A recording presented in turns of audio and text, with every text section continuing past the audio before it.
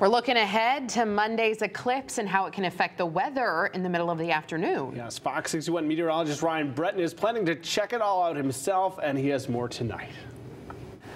The eclipse brings an opportunity for everyone to experience science on April 8th, and it's an especially exciting time for meteorologists as the eclipsed sun in the middle of the afternoon can affect the weather. Anyone viewing it from the path of totality will experience a drop in temperature.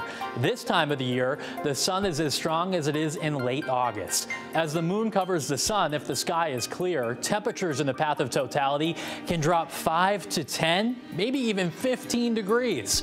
During the 2017 eclipse, temperatures in Carbondale, Illinois dropped about 5 degrees during totality, as you see here.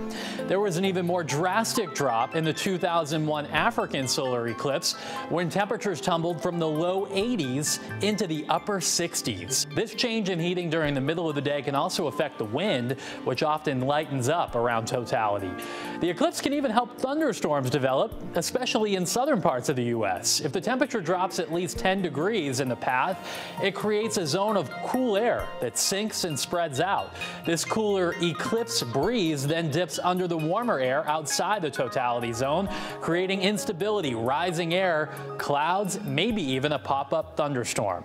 That's a pretty rare phenomenon. Here in Connecticut, since we will not experience a total eclipse, expect the sun to appear dimmed and temperatures may level or even drop a few degrees in the middle of the afternoon when our high temperature usually would be occurring. I'm meteorologist Ryan Breton, Fox 61, Connecticut's news station.